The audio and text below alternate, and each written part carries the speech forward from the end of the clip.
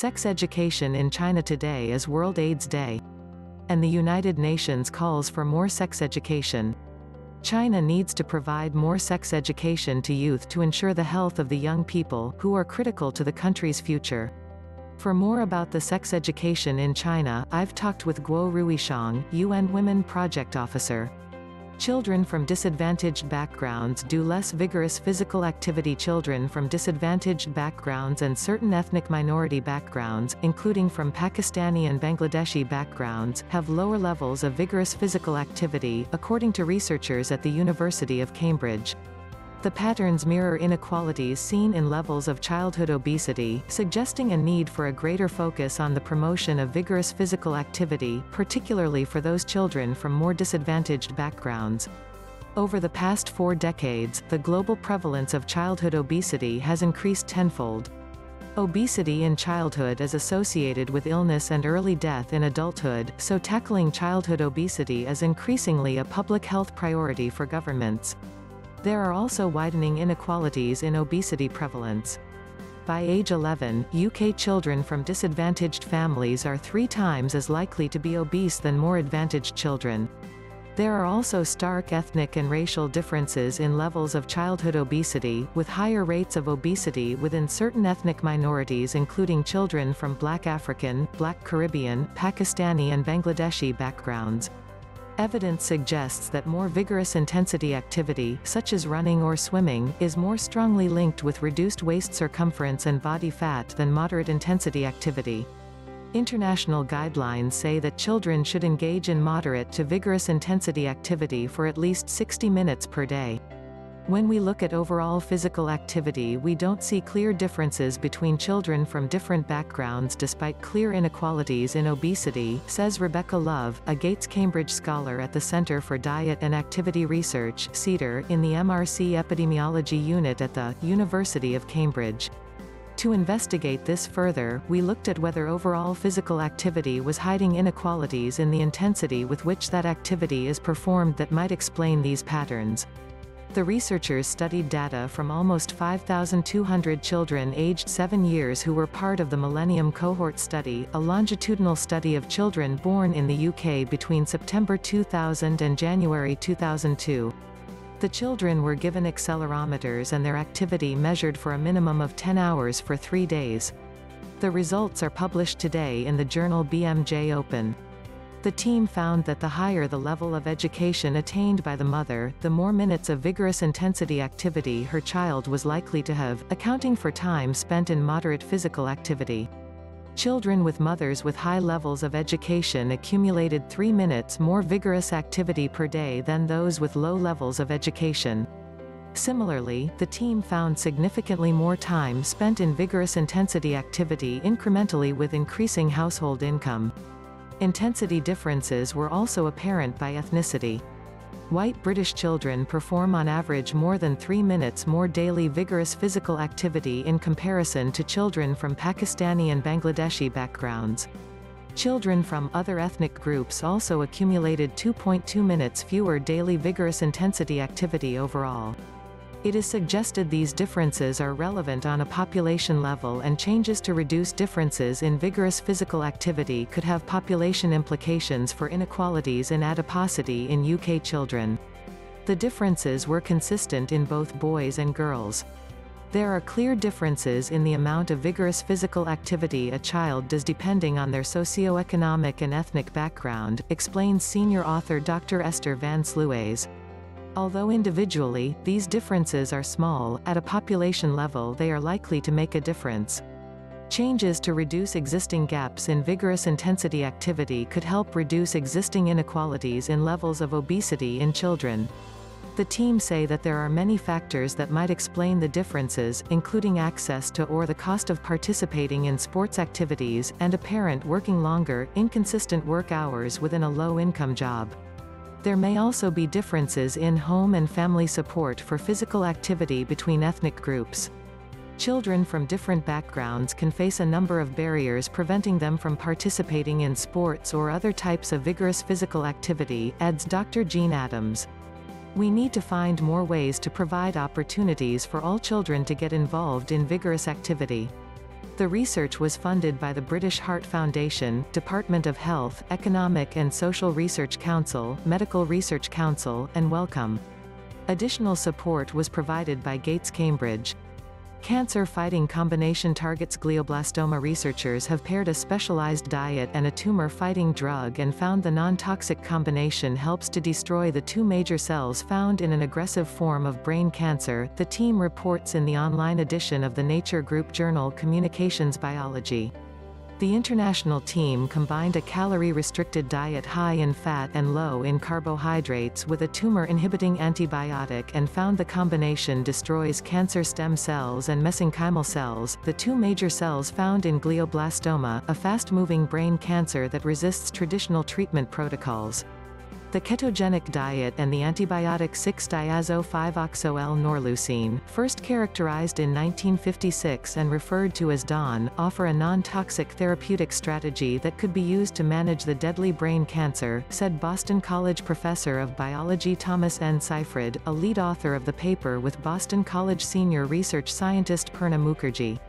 The researchers, probing a treatment modeled on evidence that glioblastoma is primarily a mitochondrial metabolic disease driven by fermentation, discovered the combination was able to penetrate the blood-brain barrier that shields the brain from both injury and interventions, they wrote in the article, titled Therapeutic Benefit of Combining Calorie-Restricted Ketogenic Diet and Glutamine Targeting in Late-Stage Experimental Glioblastoma. We were surprised that the restricted ketogenic diet facilitated delivery of DAWN through the blood-brain barrier, said Seyfried, a lipid biochemist and author of the book Cancer as a Metabolic Disease, Wiley, 2012. It appears from this study and our previous study with another drug, that the restricted ketogenic diet can be considered a novel drug delivery system for the brain. There is no drug known that can do this. The team from Boston College, Harvard Medical School, Berg LLC, Venezuela's Zulia University, and Hungary's University of Budapest, studied the diet-drug intervention in mice that serve as the closest models to glioblastoma in humans. The carbohydrate glucose and the amino acid glutamine are the two major fermentable fuels in the body that can drive the growth of glioblastoma, as well as most cancers, Seyfried said. Yet relatively few studies have simultaneously targeted these fuels as candidates for therapeutic management of glioblastoma. In a report last December, Seyfried and colleagues identified glutamine fermentation as the missing link in the metabolic theory of cancer first posited by Nobel laureate Otto Warburg in 1931.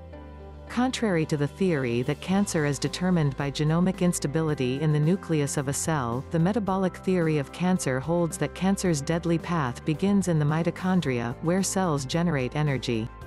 In their new study, the researchers administered DAWN, a glutamine antagonist, in concert with a calorie-restricted, ketogenic diet to treat late-stage tumor growth in the brain.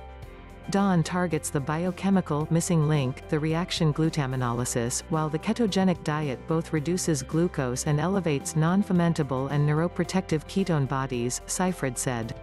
The diet-drug therapeutic strategy killed tumor cells while reversing disease symptoms and improving overall mouse survival, said Seyfried. The therapeutic strategy also reduces edema, hemorrhage, and inflammation. Moreover, the calorie-restricted ketogenic diet facilitated DAWN delivery to the brain and allowed a lower dosage to achieve therapeutic effect. In addition to Seyfried and Mukherjee, co-authors of the study include Marek A. Domin, of the Boston College Department of Chemistry's Mass Spectrometry Center and former undergraduate researcher Zachary M. Auger, Michael A. Kibish of Berg LLC, Rodney Bronson of Harvard Medical School, Gabriel Arizmendi Morillo, of Zulia University, Venezuela, and Christos Giannopoulos of the University of Budapest, Hungary. Glioblastoma is an aggressive primary human brain tumor that has resisted effective medical treatments and interventions for decades. The current standard of care combination of surgery, chemotherapy and radiation treatment offers to a median life expectancy of 15 to 16 months, often with debilitating side effects. The findings support the importance of glucose and glutamine in driving glioblastoma growth and provide a therapeutic strategy for non-toxic metabolic management, said Seyfried, who has been searching for alternative cancer treatments throughout his career.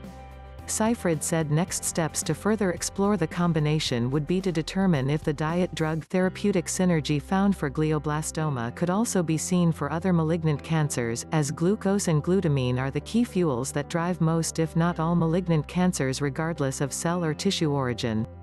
A gut check for heart failure patients. Heart failure patients who consume more dietary fiber tend to have healthier gut bacteria, which is associated with reduced risk of death or need of a heart transplant. The fiber study was presented today at Heart Failure 2019, a scientific congress of the European Society of Cardiology (ESC). Our gut microbiota is composed of trillions of microorganisms that have the potential to affect our health, said study author Dr. Christiane Meyerhofer, of Oslo University Hospital, Norway. Previous research has reported reduced biodiversity of microbes in the gut of patients with heart failure patients. Today we show for the first time that this is related to low fiber intake. The study also linked meat intake to higher levels of trimethylamine N-oxide (TMAO) in patients with heart failure. Prior research has shown that increased TMAO levels are associated with a greater risk of cardiovascular events, and that gut microbes play a role in its formation. We show an important pathway that connects diet, microbial activity, and cardiovascular disease, said Dr. Meyerhofer. It would be prudent for patients with heart failure to limit their meat intake to 2 to 3 times a week. To conduct the study, the investigators recruited 84 well-treated patients with chronic heart failure and 266 healthy people. The composition of gut microbes was assessed by sequencing the bacterial 16S rRNA gene in stool samples and compared between the two groups. Heart failure patients had lower biodiversity of intestinal microbes than healthy controls, with differences in the two main phyla of bacteria present in the human gut. Patients with heart failure had a lower ratio of firmicutes, Bacteroidetes (FB) compared to controls, and this difference was even more pronounced when the cause of heart failure was non-ischemic. Dietary and outcome analyses were performed in heart failure patients. Patients who had a heart transplant or died had lower biodiversity and a lower FB ratio than controls. Regarding diet, bacterial diversity and firmicutes levels were positively associated with fiber intake. Our findings suggest that the altered microbiota composition found in patients with chronic heart failure might be connected to low fiber intake, said Dr. Meyerhofer. If these findings are confirmed in future studies, my advice will be to choose foods high in fiber such as cereals, fruits and vegetables to stimulate a healthy gut flora. We are still just in the beginning of mapping and understanding the microbiota, how it works, and its potential for the clinical setting, noted Dr. Meyerhofer. She is currently involved with GutHeart, the first randomized controlled trial on the effect of a probiotic and an antibiotic on the composition of gut bacteria, heart function, and inflammation in patients with heart failure. Point 2. The trial will show the potential clinical effects of modulating our gut bugs in the setting of heart failure, she said. How interval training affects belly fat in obese 70-year-olds. By today's estimates, 1/3 of adults aged 65 or older are obese. This growing obesity trend, along with the decrease in our level of physical activity as we age, seriously raises our risk of diseases and death. We know that aging leads to a gradual decrease in lean body mass, LBM. Put simply, LBM is the entire weight of your body minus the weight associated with fat tissue.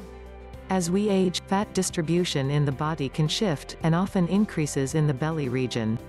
This is a health concern for older adults, because so-called belly fat, also known as central obesity, is associated with a greater risk for heart disease than general obesity.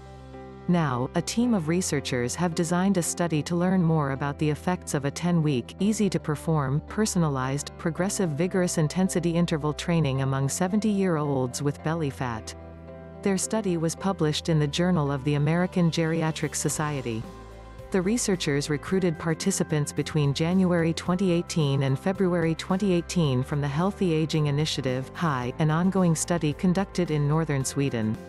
In the HI, all of the 70-year-olds in the area were invited to participate in a free health survey. To date, 68% of the eligible population agreed to participate. The participants who were assigned to the exercise group participated in a 10-week-long progressive exercise program starting in February 2018. The program consisted of short, supervised training sessions, performed in a group setting, 3 times per week for 10 weeks.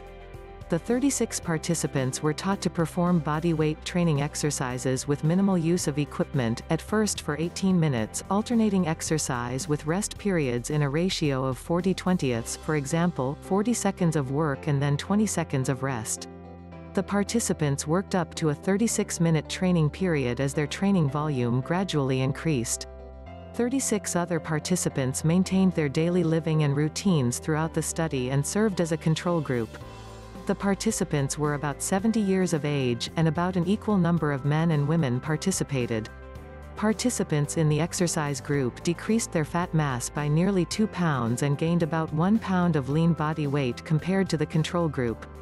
The researchers concluded that 10 weeks of vigorous intensity interval training improved body composition in older adults with belly fat.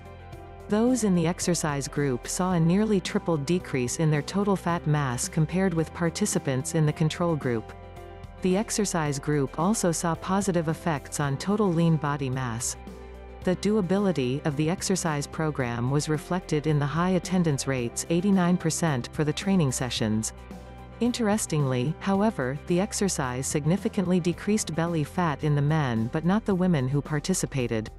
It's likely that more research is needed to explain this finding in greater detail.